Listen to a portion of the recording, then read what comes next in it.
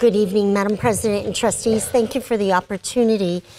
We received several of your annual reports during the month of December, and the first of those following the audit, the end of November, is our annual fall student enrollment report. So here's how we think about it, is I don't believe there are many more significant decisions that families make beyond where and how their children will be educated. And I feel like this student enrollment report is among the most profound feedback we receive as an organization as to how we're doing and where and when and how families are choosing to attend the Ann Arbor Public Schools. We take that responsibility very seriously, and we believe that the best opportunity for children lies in the Ann Arbor Public Schools. And yet we also know, trustees at this table know, that we have to do a lot of planning in order to be prepared for the numbers of students at the right grade level, in the right configuration, and ensuring that they have wonderful services as a part of their educational program and a rich and robust educational experience. So with that being said, trustees, this report becomes one of the most significant reports we share throughout the year of so many reports that you get.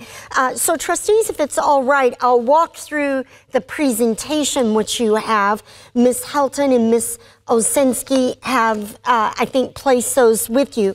You also have, as you always do, the 6 supplemental charts. They are behind your presentation. And for those folks in the audience or joining us remotely, those will all be posted with everything else. So they'll be there for everyone to see. Let's walk through the presentation, and then I know, trustees, that we'll have a robust discussion. This is kind of the outline of what we'll look at as we go. First of all, let's just get the number right out in the open. We look for purposes of this report to head count. So these are the actual number of bodies that we serve. Now, you will see from finance, Mr. Dimitru and our auditors last week, number that is the FTE, the full-time equivalent.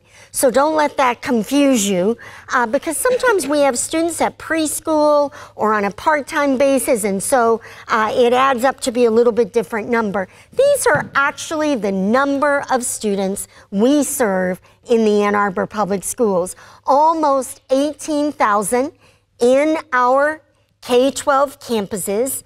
They are actually Wi-Fi 12 campuses, and then 473 students in preschool. We mentioned it earlier, those are at the Westerman Preschool Center. They are now, they have been at Allen and at Thurston, and now, trustees, you know we've added, very proudly added preschool at Mitchell as well. So the total students that we are serving, 18,434 students this year.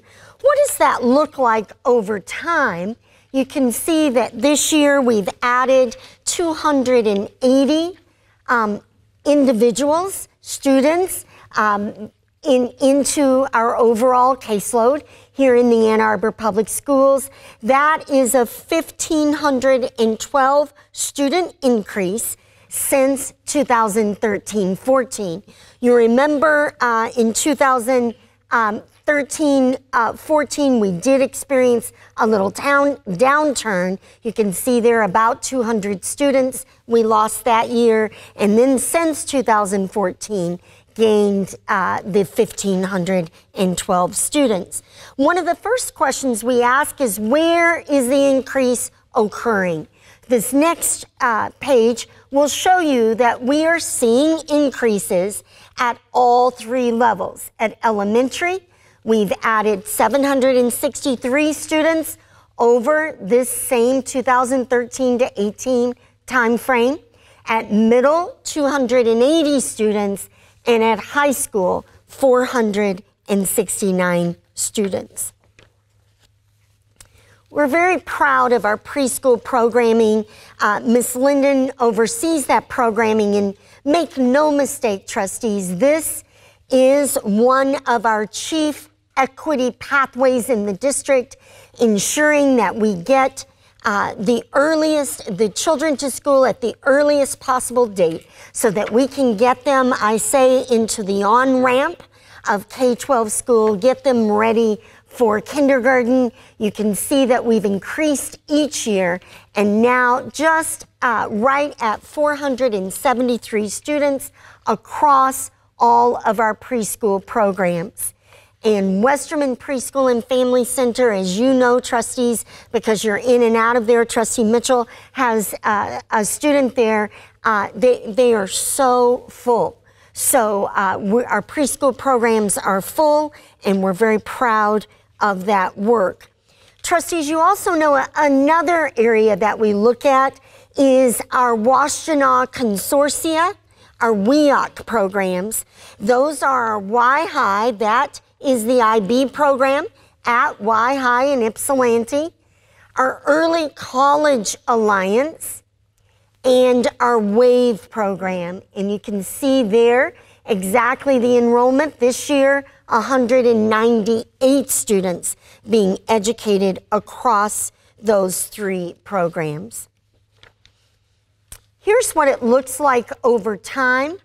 Trustees who've been on the board, who've served on the board a while, you recall that we were very intentional with the Pathways program to make sure that we put many experiences and supplemental opportunities at Pathways because we wanted to give a better experience and to give that opportunity to our students who might be choosing WAVE, but we also wanted them to have a beautiful option at Pathways. So we have seen that WAVE number come down since the consolidation of Pathways and the enhancement as we joined Roberto Clemente in A2 Tech at that campus.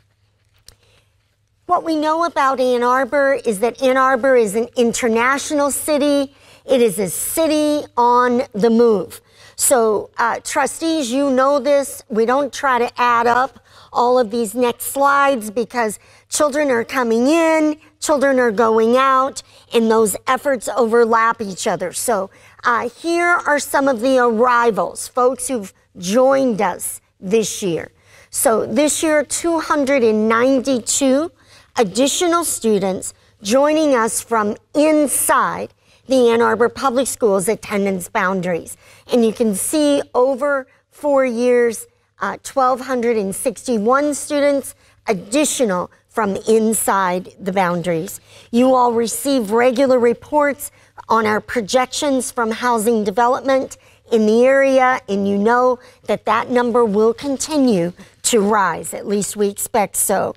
Here's what it looks like year over year when trustees and community members and staff ask the question, where are they coming from when they come to us from inside our boundaries?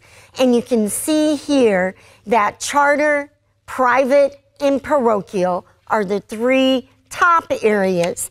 And then we'll always get a few from home school and online and other locations. So that's the analysis of where they're coming from. Second part of this is, are they coming to us from near, or are they coming to us from far? On the left side of the screen, you see those arriving from inside the county. So those are the other 8 districts in our county, and you can see this year 77 students came from there, and these are Ann Arbor residents. So it means that they either moved their household or somehow, whether it was a custody or whatever, these students are actually living in the attendance boundaries.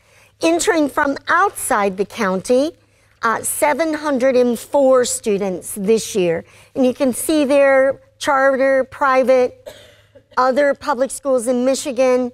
Out of country, pretty consistently about 250 students each year from out of the country, and then out of the state, not very different.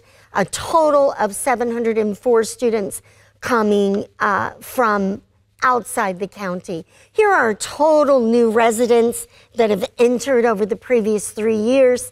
You can see that number bounces in the 700s. This year approaching 800 students, 781.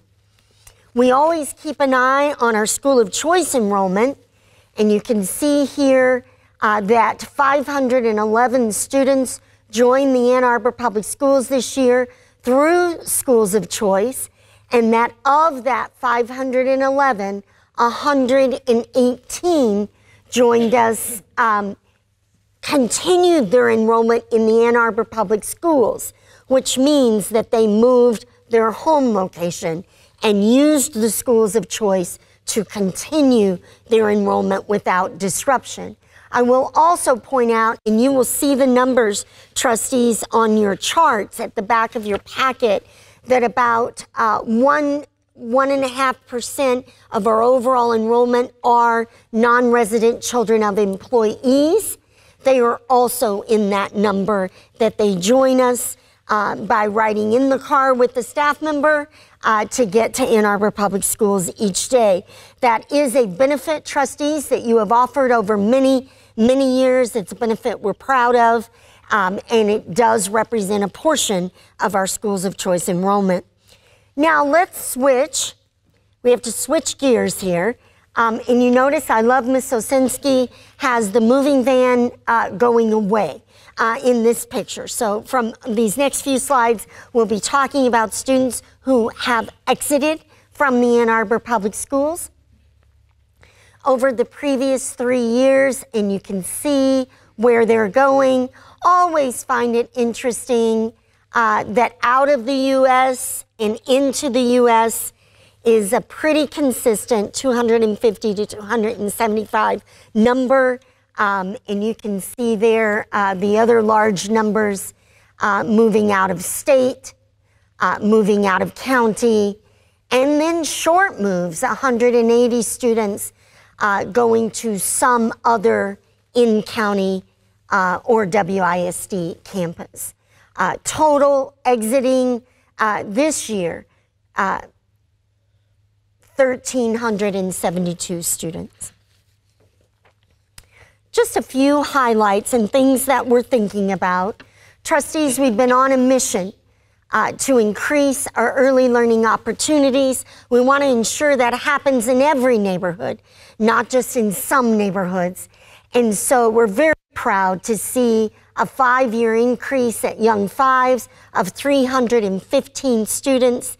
The enrollment this year, trustees, last spring when we talked about this, our goal, we feel like there's a possible 400 students or so in this group out there in the world.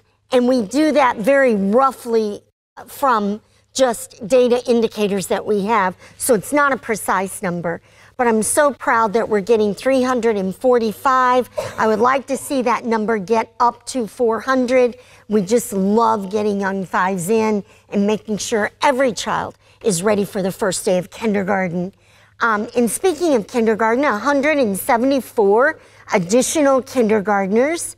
And so combining those two important grades, a total of 489 additional Young Five and Kinders over 5 years. I want to applaud Ms. Dawn Linden, our elementary and preschool principals. They've done an incredible job to expand opportunities for students. It's the very heart of one of our many equity endeavors. Notable increases by grade. We always ask ourselves, where are they coming in? And trustees, you know our children don't fall in neat little batches of 25. They do come in, and often we're looking at birth rates. Ms. Linden reminded me the other day, the birth rate is up in Washtenaw County, so we're delighted about that. That means in 3 or 4 years we'll have increases in enrollment if we can keep them here in the county. Here are some notable grade level increases. We already talked about the addition at Y5 and Kinder, also one at 2nd grade, 4th grade, 10th grade, and 12th grade. And that bubble in high school, we made a new slide this year. We're going to talk more about that in just a little bit. We have this larger batch of students, and I know Ms. Parks was telling me about it coming out of middle school, and it is now moving into high school, and you will see that very shortly. Notable increases by school. Trustees, you know these well because you've built some of these places for students to go. Eber White, additional 32 students. That was the addition that we knew was coming. Mitchell, 23 students. STEAM at Northside, an additional 25 students. They're now at 631 students. An additional 93 students at Huron High School, and then an additional 138 at Pioneer High School. And part of that 138 was an extremely large class coming out of both Slauson and Tappan. I can't see Ms. Parks, but she'll send me a telepathic message. But as I recall, that's exactly what that increase at Pioneer is connected to. And because of that, I wanted to just focus in for a little bit this evening on our 3 high schools. Trustees, you know that we've been on a path to differentiate with programming and ensure that we're getting more toward balance in our high schools. What's confounding us at the moment is this core in the city of a large group of kids. So we're going to keep an eye on that to see if it's continuing. Huron is increasing, and you'll see their data on another slide in a moment. You see it here as well. They're increasing every year. So the IB pathway is doing what folks told us it will do, and that is that folks are attending there. We are looking at Skyline. I will remind the community, I know the trustees are aware of this, Skyline has the smallest attendance boundary area, and that was done by design when Skyline was built, and a lot of that area is not yet developed, and we do know that development is coming in. We also are looking at magnet programming there because our goal, what we learned over time, and you all understand this, is that our families vote with their feet. And so providing rich programming and inviting our students to choose their high school doesn't shake up the enrollment very much from if we demanded that they go to their home school. If we demanded that they go to their home school, we know from experience that students would exit our system. So we will continue, trustees, to monitor this, and I will share with you that we're doing some work over December around capacity and counts. We'll also share with you that all of these numbers are fully staffed in the school. So just because the school is larger, the class counts are monitored and are watched. So I did want to point there to high school. Here's some additional highlights in this count. Mitchell Elementary. Trustees, you know it well because you've approved 2 additions to Mitchell Elementary, a 55% increase, and that really started turning up after 2014. And this is a really healthy increase of all kinds of families choosing Mitchell Elementary and really improving that great school community there. Scarlett Middle, another highlight, additional 138 students. That's a 28% increase since 2013. You recall, trustees, those of you who were on the board when we chose to place the programming here, that Scarlett had been on a declining path, and we wanted to see that coming back up, and I'm delighted to see it sustain over a 6-year time frame. That is durable and sustainable change. Huron High School, an additional 205 students, and you can see that's a 13% increase. They did lose students back in the 12 through 14 time frame. So we are delighted to see them coming up with the increase there. A2 STEAM at Northside, of course, trustees, you recall, that school was at 189 students back in 2013. Redesign of that campus and the programming, and that increase is 233%. Don't worry if folks in the community don't know this, we did add on to the school, so the capacity is for about 710 students, so that is a highlight. We continue to experience challenges, trustees, and you know, and we all understand, the biggest challenge is a decline in enrollment. So I'm pleased this evening that we're sharing that enrollment has increased. The very kiss of death on a district is when enrollment starts to decline, parents start to choose away from a district. We don't think of our children as funding, but we know that that is the way the Michigan model is built. And so we are, first of all, we know that we offer the very best in programming. Secondly, we know that we must continue to attract students in order to offer the programs and to take care of our staff as we want to. Before we move through our challenges and our next steps, trustees, I do want to point out, and for the community so they can take a look, our head count by school will be up on the website, so you have that document. Our head count comparison year to year is your second chart that's up. Our third one is around students by ethnic group in school. We keep an eye on that as well.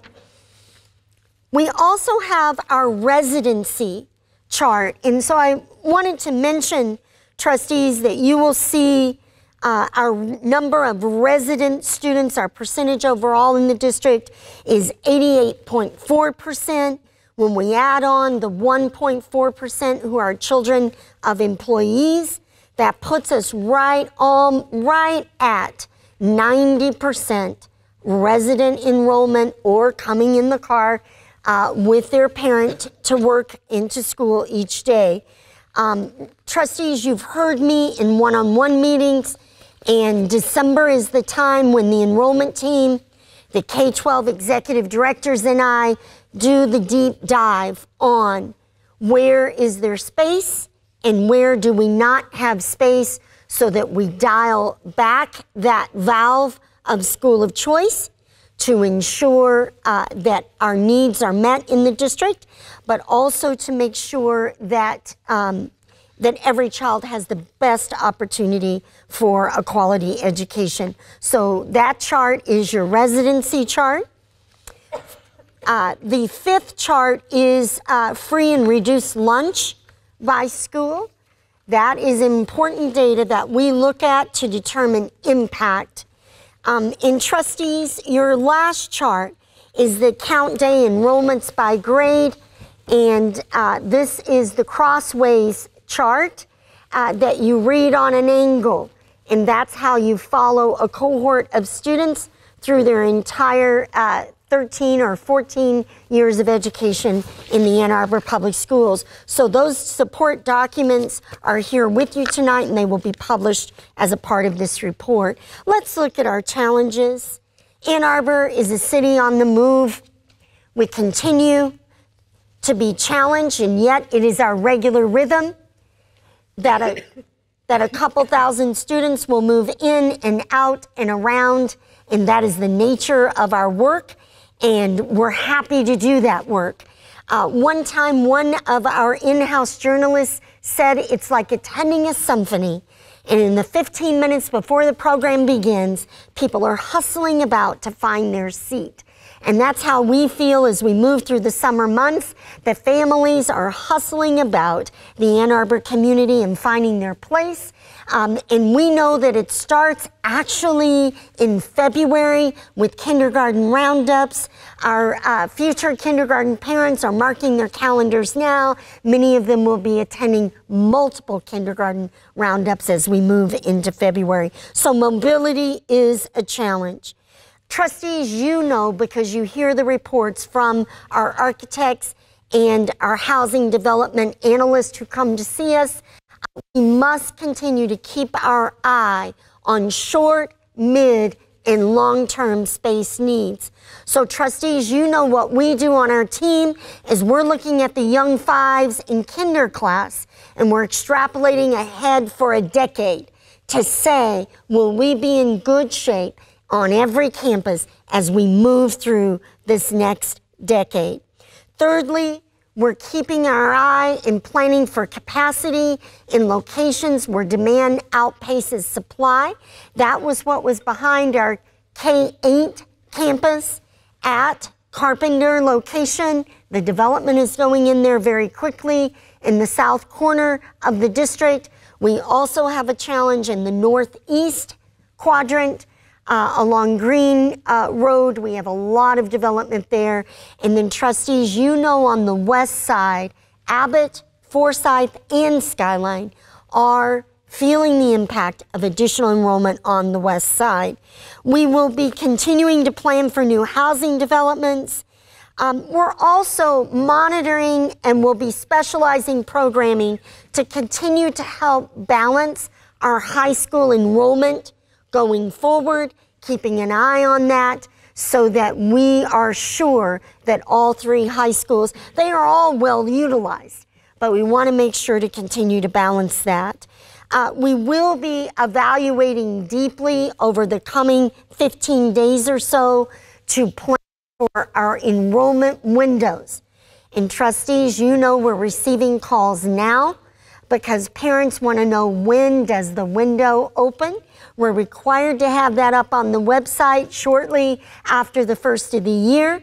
So we are deeply analyzing where is their space and capacity and what do we need to know as a district and as a team and as a board to prepare for that.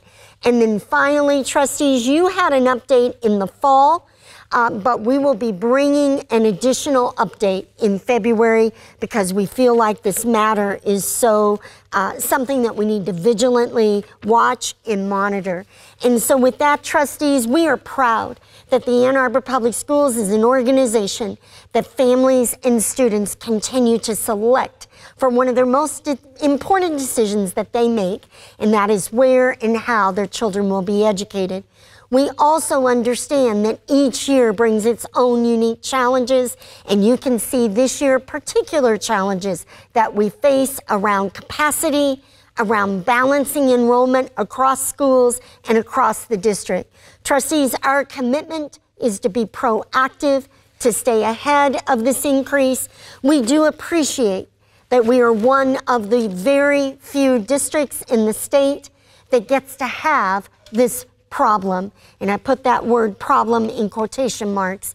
That problem of increased enrollment is not something that very many districts face, and in fact, there are districts across the state that are having to close schools, and we understand how very tragic that is for a district. And so with that, trustees, I'm happy to receive your questions. I want to take a moment to thank our team, Miss Candy Roselle Williams, my own assistant, Karen Soderberg, and then thirdly, Mr. James Markham, whom we borrowed to help us. We borrowed James out of ITD, so I should thank ITD because they did without their person. As you know, trustees, we've been experiencing some transition in the enrollment and research department, and yet I called on these three individuals and they answered the call. I want you to know, trustees, they've been working on the weekend and trying to do their regular work and help with the count in order to have the count ready for us this evening. I do thank them for their incredible work, and thank you, Ms. Dickinson Kelly, for mobilizing that team.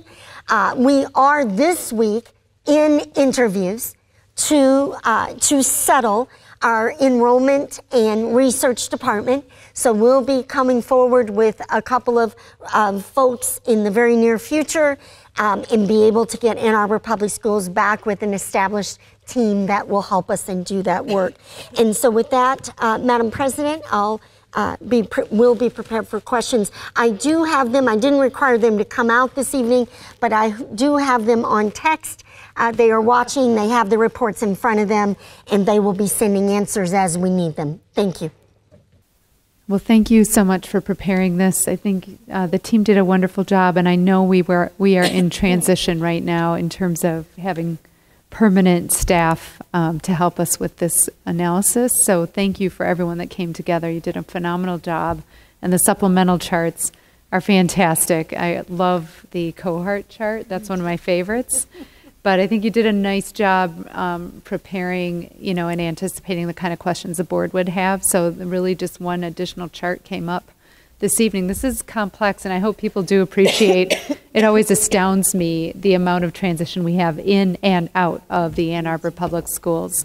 About 1,000 kids every year in and out. And so it's, you guys do a great job planning and anticipating and accommodating all our kids in all our buildings. And getting to the kind of class sizes we're trying to target. So that's a lot of work.